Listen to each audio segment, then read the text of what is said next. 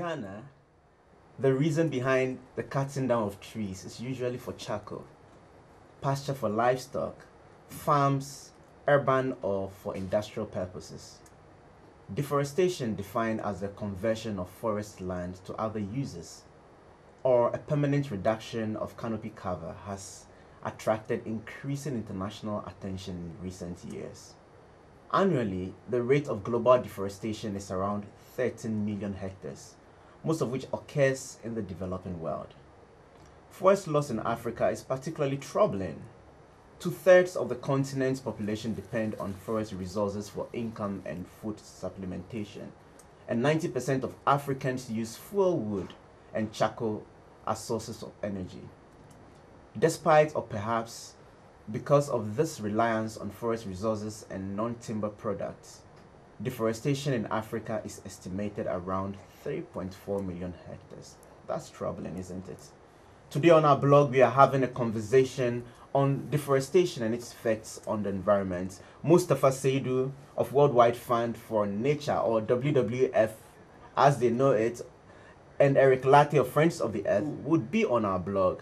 And colleague broadcast journalist Beatrice Senaju would also be joining the discussion. You are the reason why we blog all the time. So join our blog via Facebook, Twitter, or WhatsApp, and you will be part of this conversation. My name is Makafu Izimrani. Be my guest on iblogger. I'll be right back.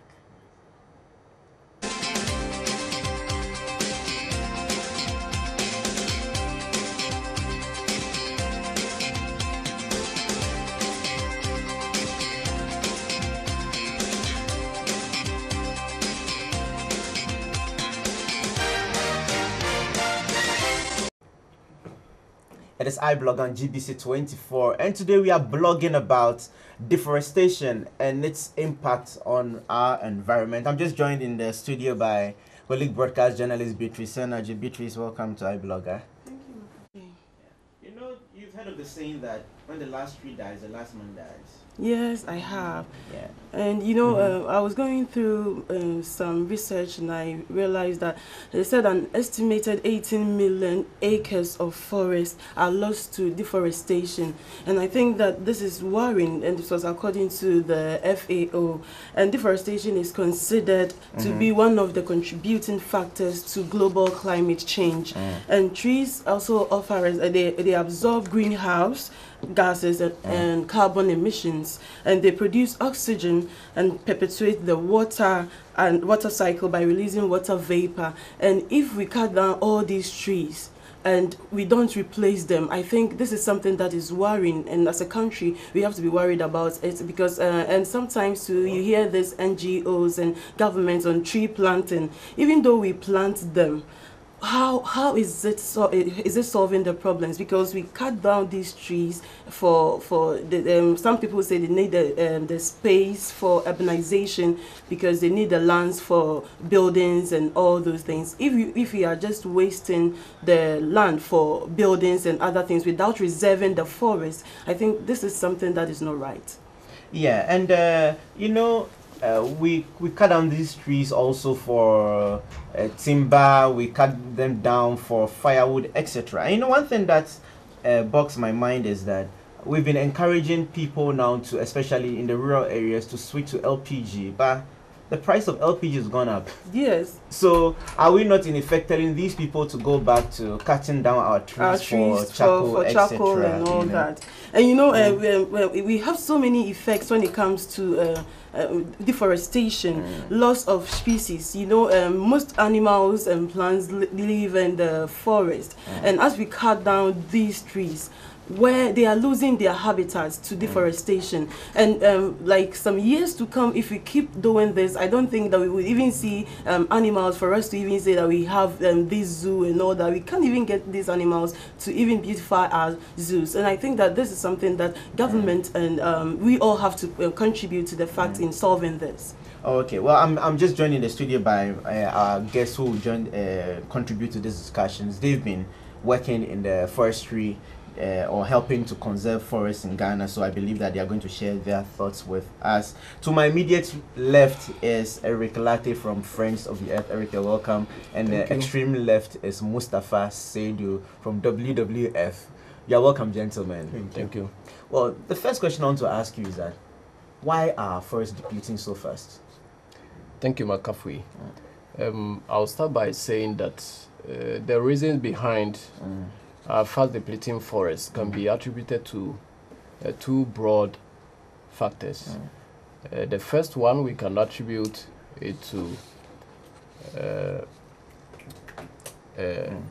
certain key underlying causes. Like you can talk about market failures, can talk about mistaken policy interventions by government, and then governance, general governance failures in the forestry sector. And then socioeconomically, it's also the economic structure, how the economic is the economy is structured also contributes to deforestation. And then number two, you can also attribute it to direct causes like primary logging, illegal logging. So I think basically these are the main causes of deforestation. And you, for instance, being a friend of the earth, so which means that deforestation is of concerns you so much. And what is your organization doing to help stop this trend? Yes, Friends of the Earth Ghana over the years has embarked on various projects that involved reforestation and afforestation. We have also been involved in the current governance reforms or legal reforms that is going on in the forestry sector at the moment. At the moment, we are implementing about 2 projects that are directly linked to supporting the government of Ghana and Forestry Commission for that matter in making efforts or supporting the idea of reducing illegal logging and ensuring that the laws governing the forestry sector are strictly enforced. So we have projects, 2 projects that are being financed by the European Union in support of that. But let me say that most of our initiatives have been externally driven, or let me say project driven, funded by donors. But their focus has changed in recent years. Previously, donors were emphasizing more on afforestation, tree planting, reforestation. But I think attention has shifted from the physical planting of the forest to ensuring that governance is reformed in the forestry sector. But when you talk about governance, don't we still need to plant trees so that we replace the ones we've lost? We need to, and that side is not forthcoming. So it's another issue that we need to tackle. Okay, let me go to Mustapha. Mustapha, it is estimated that we lose 2.19% of our forest cover in Ghana every year. Projecting that into the future, in the next how many years we are going to have no forest in Ghana? Isn't that scary? And why are we allowing it to happen this way? If it's happening, we are losing 2.19 every year. It means that, and we've been talking about deforestation for years. Since I was a little boy, I was in school. It was part of the courses we're studying in school. So it is not a new problem that we're encountering. Why are we losing the fight to deforestation? Okay, thank you. I think it's scary. And it's scary in every respect if you look at it. But the reason, I think I will not be able to undergo through the underlying process why deforestation is happening. But I will tell you some of the factors that are leading to deforestation in Ghana now. The number 1 cause of deforestation in Ghana is actually agric. Yeah. If you know how we do farming over the years, it has either been slash and burn, which means that you cut everything down and then burn everything. And actually, the law permits you to cut everything down as far as it is not a forest reserve or a protected area. Yeah. And as far as you're not going to convert it for commercial purposes. Okay. So, if you're farming, if you have a piece of land to farm, you can cut everything down. You can cut everything down. So, this is another point. Second one is that 90% or probably up to that number, we have depend on wood. Okay. So, wood removal for charcoal is a major contributing factor. Aside that, if you everybody in Ghana uses wood. Yeah. One way or the other, if you go to everybody's room, there's furniture. Yes, of course. How we get the wood is something nobody questions. If you be surprised to know is that majority of the wood we use in Ghana are illegal.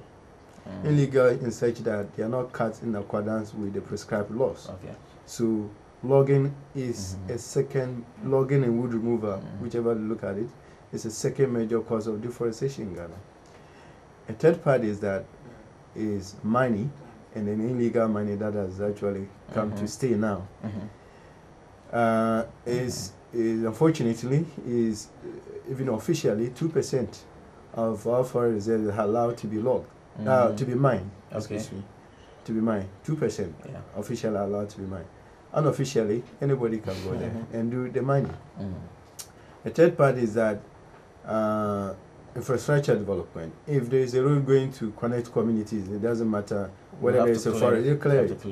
And you have to salvage the forest and then what? And then you salvage it, but you don't plant it. That's after that. So these are the major causes of deforestation. And you ask the second part of the question, why we are losing the fight against deforestation. It's actually there are a number of things. First is that there's a need to be a behavioral change before you can actually change the way we use we deforest. For example, if we don't change the way we use energy, then you're not going to be able to reduce the amount of people who use wood. And if that doesn't change, then the rate of deforestation from the wood removal side is going to continue. If we don't change the way we do farming, then we're not going to be able to win the fight against deforestation from farming. And as far as people are going to be able to shift and to cut down the tree as they want, then we're not going to be able to win the war on that.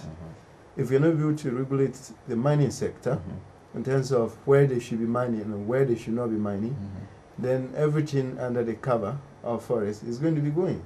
And let me tell you, almost every forest reserve is under some form of mineral. And if we're going to remove all of this, because probably minerals are fetching higher, then we're not going to be able to win the war. And so these are some of the major issues we have. And until we change the way we do things in terms of doing land use planning, and land use planning, I mean knowing that this is for settlements, this is for agric, this is for forest, this is for protected area, and the other doesn't have to overlap the other. If we don't do that, then of course it's a competition, and probably the fittest will win. And I mean the one which brings the most money will probably take over everything. And can we not say that we'll lay blame to you organizations probably also working in the forestry sector or trying to help us prevent deforestation or help us to afforest? Because I know, for instance, Eric, your organization has been in existence for a very long time. You know, and I believe you've been telling us about the harmful effects of deforestation, etc. And some are also of the view that you NGOs or organizations working to support those industries are just probably there for money, to enjoy donor support, etc. But you don't really influence change. Because if you are influencing change, how come we are losing over 2% of our forest cover every year? Yes, thank you. I think this is a very interesting question. I must say that NGOs, for that matter, civil society organizations working in the forestry sector, has contributed so much. I mean, the responsibility solely lies on the government institution that has been mandated to manage the resource on behalf of the people. And I can say on authority that a chunk, appreciable amount of the funding that has been received by Ghana went to government. It didn't come to civil NGOs. So I think I'm not blaming government. Government has also played its role in ensuring that our forests are managed and protected well. But government, I mean, could have done better. NGOs have also contributed their quota to protecting the forest. We have quite a number of achievements to our credit. We have a civil society platform called Forest Watch Ghana that has been very active, and it has played a central role in influencing the formulation of the revision of the 1994 Forest and Wildlife Policy, and it's the policy as it stands now contain elements that actually reflect the need, or elements that will help meet the current challenges that are confronting the forestry sector. So I think from where we sit, NGOs, our role or our responsibility is to play a watchdog role to ensure that government is, for that matter, Forestry Commission is put on its toes to do the work that it is mandated, or it has been mandated to do. I'm listening. Yes, but NGOs are not implementing institutions. All the funds that come to NGOs are used to support government. Our role is just to influence, to ensure that government does the right thing. That will benefit the local people. Mustapha, Eric was talking about some of the successes chalked by organizations working in the forest industry to help make sure that we don't lose our forests. But he said that the end justifies the means. You are claiming successes to yourselves, but in actuality, we are not saying it because you are still losing our forests. Why is it so? Okay, so I won't even I won't say. And we talk about we talk about policy. Policies, if not implemented, will just be gathering dust on our shelves. No, you're right. So the policy could be there. We could have the forestry and wildlife policy, but if at the end of the day we are still losing the forest cover, then it's alarming. Because I was reading, doing some reading before I came on the program, and out of there's an organization called Wood Products Trade Group did a research in 2008, is it 2011? And out of over 65 countries, Ghana ranked very high, being the #1 in losing our forests, except Togo and Nigeria, which were ranked higher than us. That's alarming. No, I get it. And then you know what? Let me start the question you asked at first. Why maybe we've said we've chopped successes, but I mean, and whether we are contributing to actually elevate the problem. So actually your question is legitimate. I think that we have all not been very successful in helping to stop deforestation. In fact, like Eric said, our role is complementary, and we will not presume or assume to be taking government's role of leading the process. But what we do is to be able to support government or keep government in its source, ensuring that what they are mandated to do, they actually do it. Having said that, let me see. We are not necessarily happy with the situation, and that's why we continue to do what we've been doing. If you think about the forest sector in general, we've been working there for quite some time, and as a solution-oriented organization, we've gone into all the sectors I've mentioned except mining. In terms of illegal logging, like you mentioned, we've done a lot of projects in making sure that industry who are leading loggers in this country actually go through a process of production they call certification.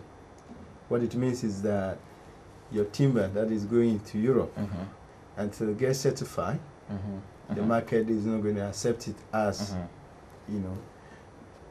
But the market, like you mentioned, that market is not perfect. There are some people who consume whatever you produce. There are some people who say, until you go through a process of certification, we're not going to buy your product. But if I go to timber market to buy some wood, so something, how do I know whether that is legally, it's legal or it's not? Okay, that's a very good question. In fact, this is why I actually decided that I'm going to come to this program, because what we thought is that people, we buy left and right on the market. We don't even know whether it is legal or illegal, but 80% of all the wood on the market, timber market, on the roadside, 80% are illegal. 80% of the wood you have of all the wood you have on the street of Accra, on the street of Kumasi, on Sokoba. How did you arrive at that statistic? Well, the fact is that most of the legal wood in Ghana are actually exported. Okay.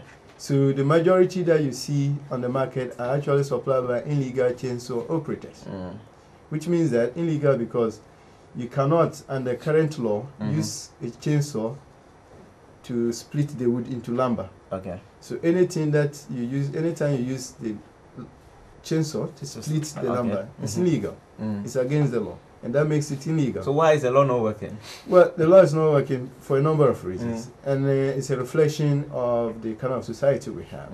That a number of our laws, it's not because we don't have laws, a number of our laws are not enforced to the latter, and it's not only peculiar to forestry, and it's probably pronounced in terms of forestry because people have become sophisticated in terms of how they do the business, and there are people who are there to buy. But you NGOs are supposed to probably play a role akin to those of us journalists or those of us in the media as a sort of a watchdog role. Exactly. So if you are aware of the fact that 80% of all the wood we have on the markets locally are illegal, then are you also not to blame partly because you are aware of this statistic and you are confidently giving me this statistic? Yeah, but well, we are doing a lot, and let me just tell you, it's an NGO which is actually starting the domestic market work to make sure that every domestic wood is actually mainstream into the legal process. One NGO called Tropimos International. And if you ask government, they will tell you to go to Tropimos International because they are leading this process to make sure that people who are supplying the local market actually go through that right process. Well, it's not Tropimos who should be leading this process. It should be government. And Tropimos should be supported. But I tell you, this is what is happening. So what I'm saying that, I'm not saying government is not doing something, because recently government is actually putting up a procurement policy on timber and timber product, which means that every government project that will use wood will have by obligation to buy legal wood. Previously, government did not care where you buy your wood for, even if they finance your project, which is contradictory in itself, because what it means is that you use government money, but you could go to the market and buy the illegal wood government itself is fighting. You know, but now government is changing it, and they currently coming up with a law that will make every contractor under government funded by public fund compulsory to buy only legal wood. Okay. But that is not going to cover you and I who don't go to government to buy. So what we want to do, this is a communication process. And then to do that require a number of consistency and a long-term communication to be able to tell people that if you actually need legal wood, this is where you have to go. You don't have to go to the market or to go to this place. But it takes time. It takes a lot of energy. It takes a lot of money, which NGOs are not predisposed to have. Yeah, you know, it's a government effort that should be long term.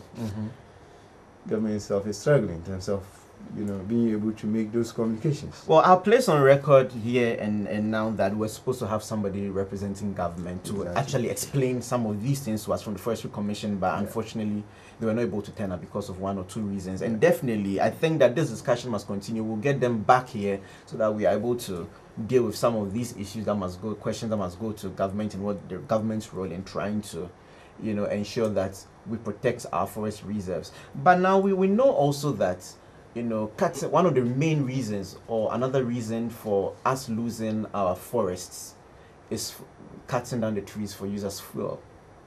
And the alternative to that is the use of gas, which I believe government over the years has been trying to encourage.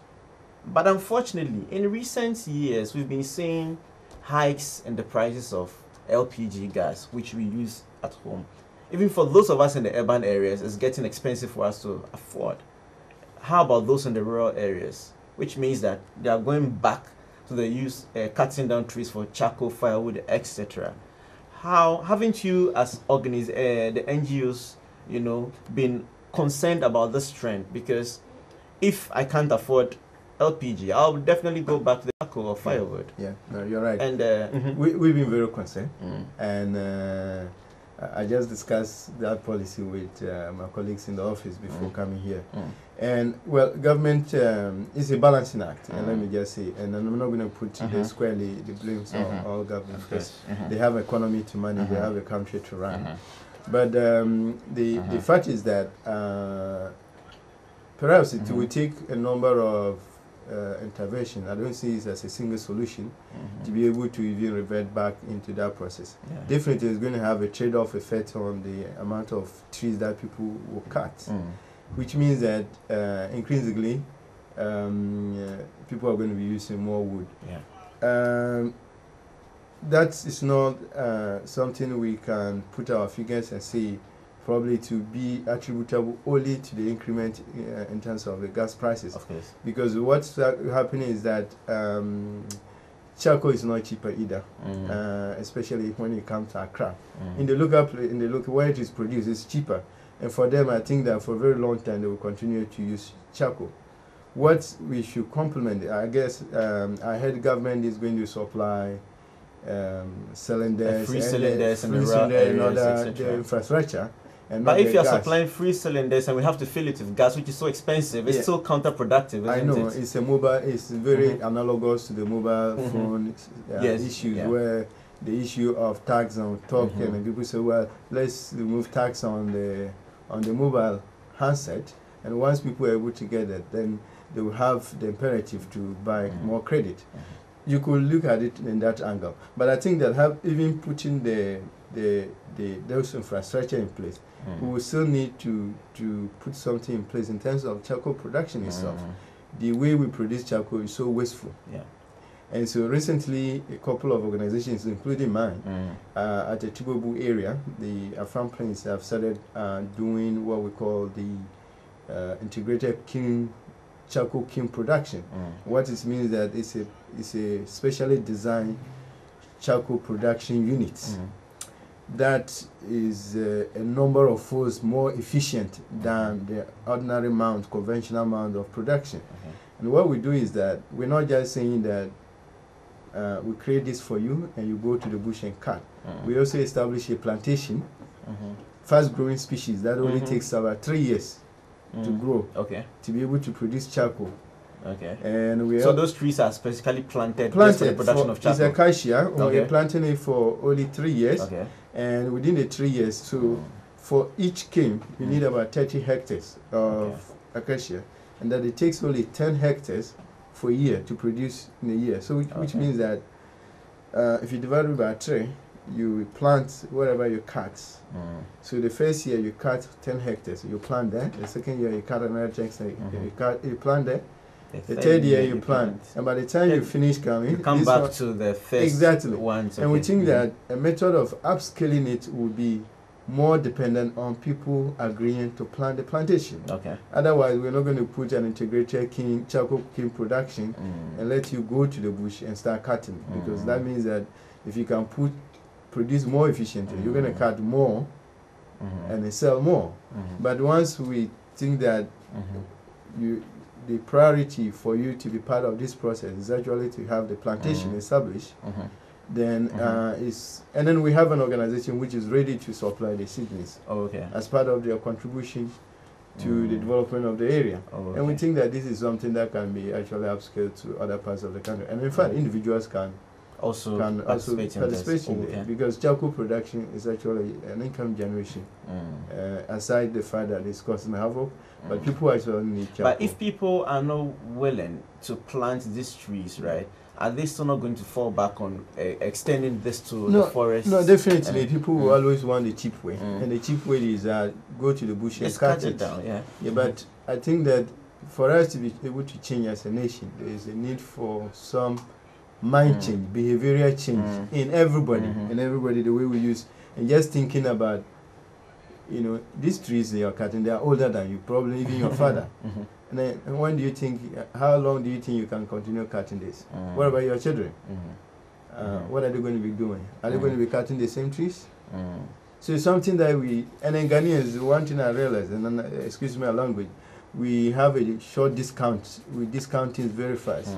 If you ask somebody to even plant that 3 years, they don't believe it. They will say, well, after the 3 years, probably he'll be dead.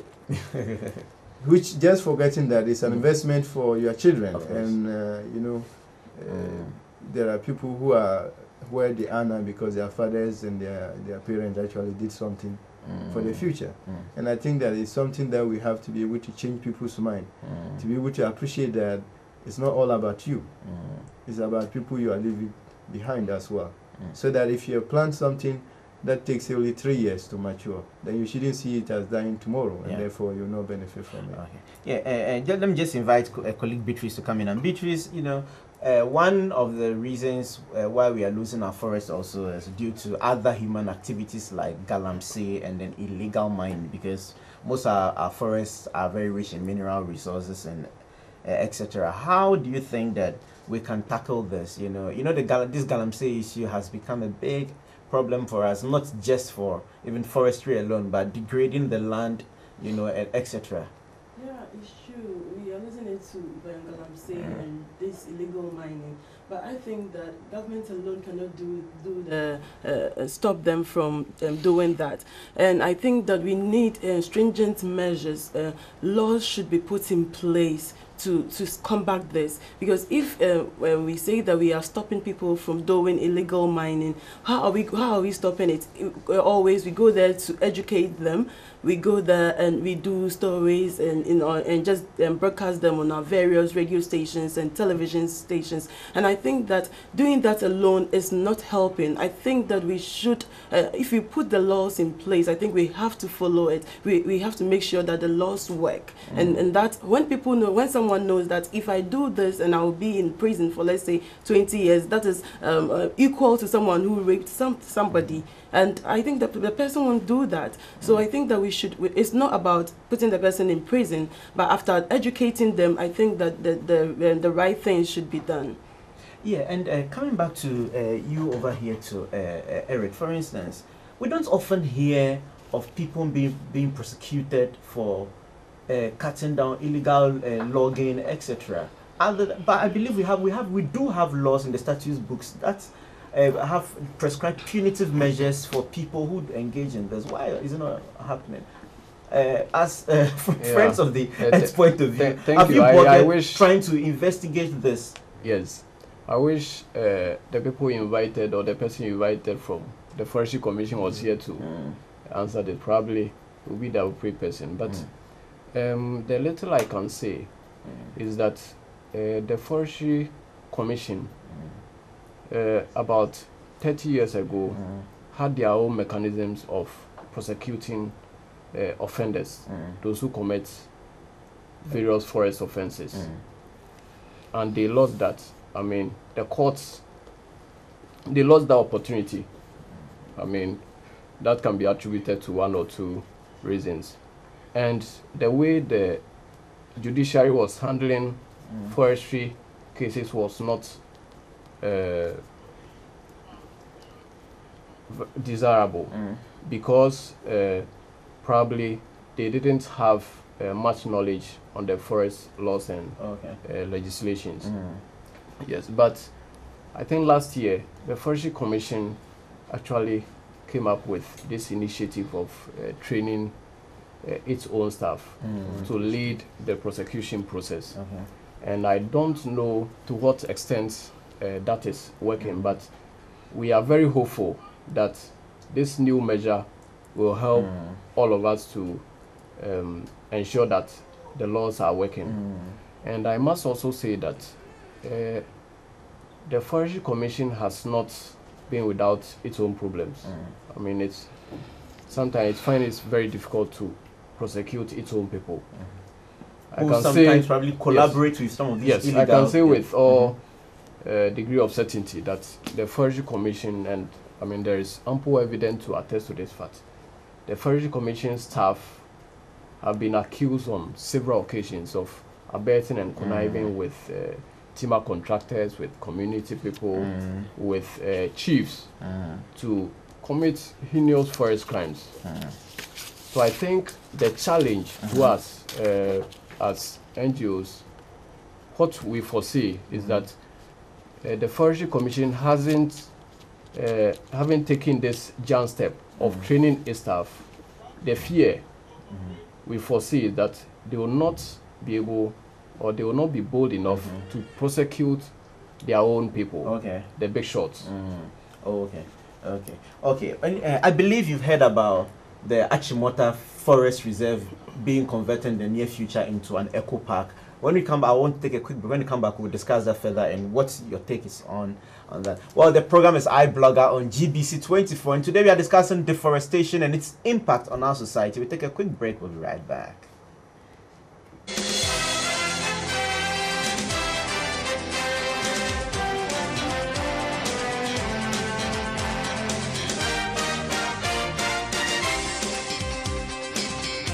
It's not being managed. Okay. Vlog on GBC 24, and the discussion has still been going on whilst we're on break, and of concern to me particularly has been what the role of these NGOs in trying to reduce deforestation. But before I went on the break, I mentioned the Achimota forest being converted into an eco park. Many of us are alarmed because it means that trees will be cut down to convert it into an eco park. And is that not, and that's a government decision anyway. And is that not going to contribute to the deforestation? Because I've known the Achimota forest since I was a little boy. And what's your take as organizations working to ensure that we don't lose our forests? And here we are, a prominent forest reserve we have in the capital is going to go. Well, if you ask me, I don't think it's going to be a bigger problem like looking at it. I think the point is that in terms of park management and the design of it, you're not going to do a very top clearing into into a bare land before you start planting. So you're going to be able to do what we call enrichment planting of the desired species. And for me, if you compare Ghana to other countries, and it's a different subject, that's why I don't want to go there. In terms of having a park, and the park does not necessarily mean it's going to be like grasses. That you could have all the trees that you want to have. In fact, you just have to introduce other species of trees that are of Ghanaian origin to be able to complement the amount of trees in there. It's just that they're not going to be scattered anyhow. So there will be some management of the trees there.